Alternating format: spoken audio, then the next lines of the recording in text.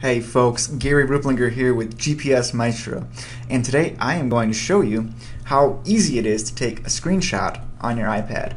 Now I've just got a picture up on the screen here, and all you have to do is with your iPad, you press the home button right over here that I'm kind of circling there, and up here in the corner is your power button, and you take that and you press that too.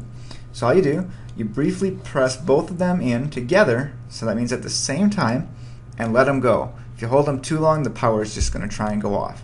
And after that, you'll hear the shutter sound for the camera, and it'll show up right in Photos. So let's switch over to the actual live camera, and I'll show you how to do this. So all I would do, let's say I want to take a screenshot of my home page. All I do is I put my thumb on the home button and my finger up here on the power button. I press both, I let it go, I hear a click, and now I can go to Photos, and it appeared right here at the bottom. And there it is. Just like that. So there you have it, the super simple way to take screenshots on the iPad. It should work on any generation, and it also works on the iPhone. Same procedure. So thanks for watching, guys. We'll see you next time. And for more tutorials, come check us out at gpsmaestro.com.